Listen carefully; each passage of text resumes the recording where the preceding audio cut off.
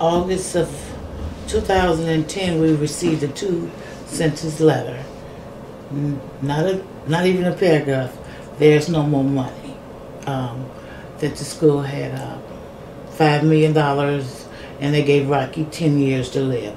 The reason why I'm continuing to fight for the bill is because my son started it before he passed away, and seeing what he was going through, all he wanted was his insurance back.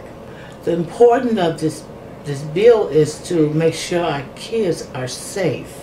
Okay, Rocky's not going to be the first, he's not going to be the last that's going to get injured in any high school sports.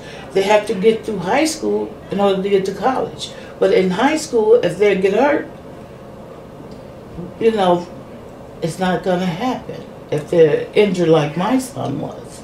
It's very important that the parents feel, okay, I don't have good insurance if the parent is working.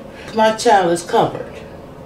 It hurts me every day. I cannot even open my son's bedroom door. You know, I can't even go in his room. Knowing he was paralyzed from something that he loved. I believe this bill is so important because, as you know, myself, a former Illinois high school student athlete, yes, and it could have been me in this same situation, and my parents going through what you're going through. He's gone, you know, and I don't want another parent to go through what I went through and what I'm going through.